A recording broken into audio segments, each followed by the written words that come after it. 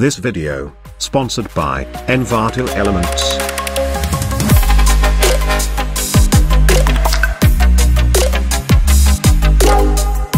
Hey everyone, welcome back to my After Effects tutorial. Today, we are going to create this.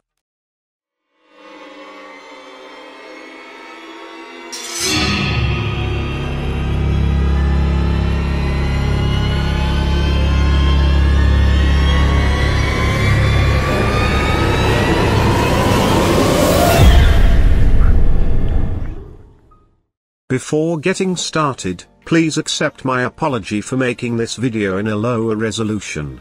I am still under quarantine, and didn't get the chance to access the desktop computer. If you found this tutorial useless, please let me know in the comments section. I will recreate this tutorial in higher resolution.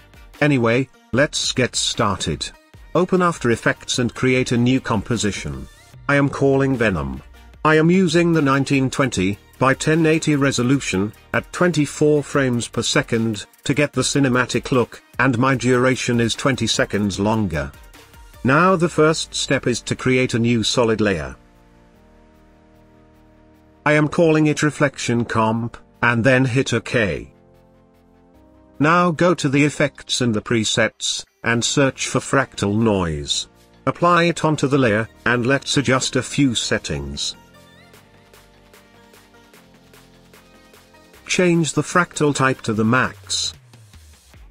And then open Transform, and uncheck this uniform scaling.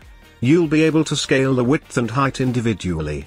Now change the scale height value to 10,000. And it will look like this. Now we will add some movement on this noise, so make sure you are at the first frame. And then add a keyframe on the evolution, and offset turbulence. Then go to the end keyframe position, and change the evolution value to 180 degrees. Also, change the offset turbulence X value to 1700. And it will start moving right away. Cool. Now import your logo into the project. I am using this Venom logo, but you should use your own logo, to avoid the copyright problem. Place it right above the Venom logo, and then we need to adjust the size of it. So open Scale, and change the scale value to around 25%. I am just trying to fit my logo right inside my frame. Now, one thing to remember, these steps only work on bright color logos, so I am changing the color of my logo. Go to the effects and the presets, and search for the fill. Apply it onto the layer, and change the fill color to the white. Now I don't want space this area in the reflection layer. So let's select the reflection comp, and change the scale size to a lower number, so that it can cover our logo. Now right-click on the reflection layer, and pre-compose it. I am calling it Reflection Comp, and choose to move all attributes into the new composition. Let's right-click on the logo layer, and pre-compose it as well. Make sure to select Move All Attributes into the new composition. And then hit OK. Now we will use the Track Matte option. If your Track Matte tab isn't available here, then click on this Toggle Modes button, to switch between. By the way, I am working on the MacBook, so I don't know how F4 key works here. Maybe F4, or function F4. Anyway, change the Track Matte to the Alpha Matte. And the logo should look like this. Let's make it metallic. Select the reflection layer, then go to the effects and the presets, and search for the CC glass. Apply it onto the layer, and let's adjust a few settings. First, open Surface, and change the bump map to the logo comp. And it will start reacting right away. Then make sure the property is set to the lightness. Now change the softness value to around 40, and height value to 30, and everything else will remain the same.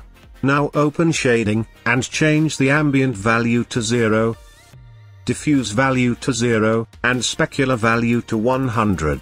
Also, change the roughness value to 0.5, and metal value to 0.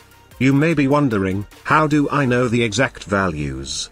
This is because I am recording this tutorial 8th time. Again, go to the effects and the presets, and search for the CC blobby eyes. Place it right below the CC glass, and let's adjust a few settings. Open blobbiness, and change the blob value to logo comp. And it is looking much better. Now change the cutaway value to 0, and softness value to 30. Now open shading, and change the ambient value to 0.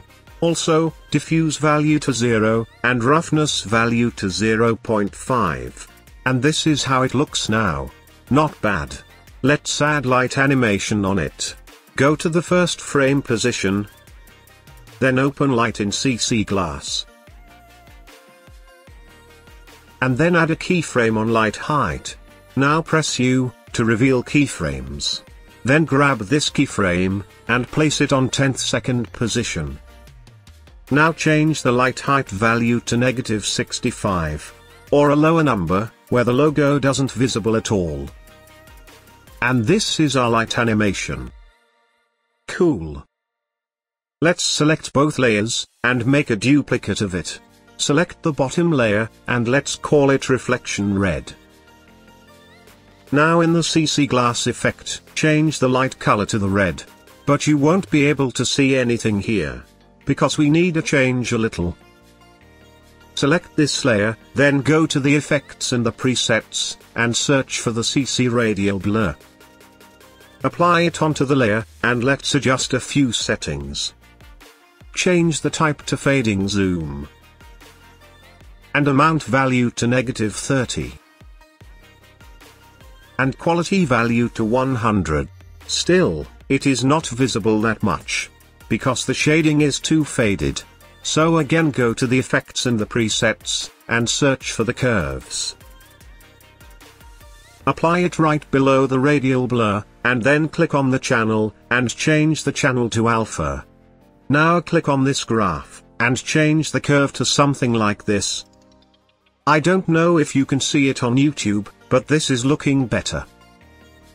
Now select the top layer, and open its keyframes. Then grab these keyframes, and place them to the right. It will create the variation in the light of both layers. My system is not capable of playing this video, so I am just showing the still frames.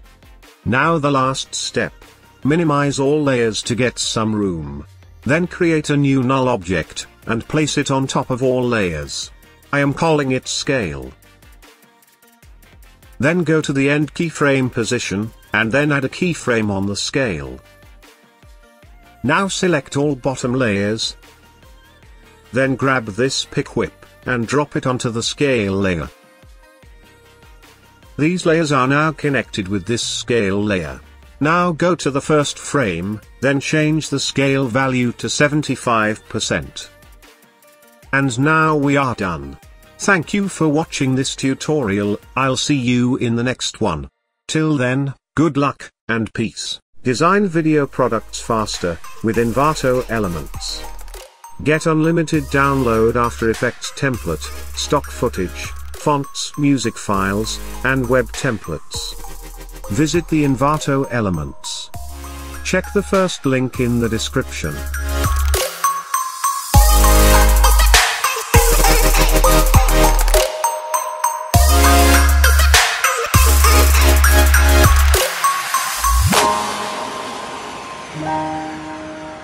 La